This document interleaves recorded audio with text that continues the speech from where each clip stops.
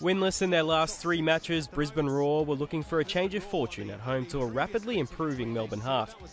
Both teams are renowned for their attacking football, but it took more than 20 minutes for either side to get a sight of goal.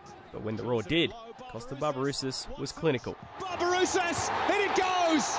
Brisbane Roar leads through Costa Barbarouses. The goal filled the home side with confidence, and it was only an outstretched Clint Bolton that denied them a second. 10 minutes before the break, there was nothing he could do about Eric Partalou's subtle touch. It's a second goal.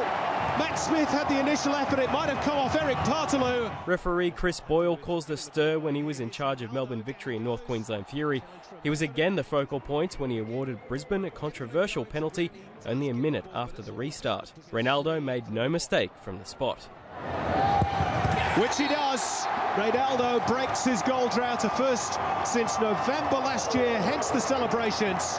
The Heart were left with little hope when Dean Heffernan received his marching orders for a second bookable offence. It seemed only Clint Bolton stood between the Roar and a rout.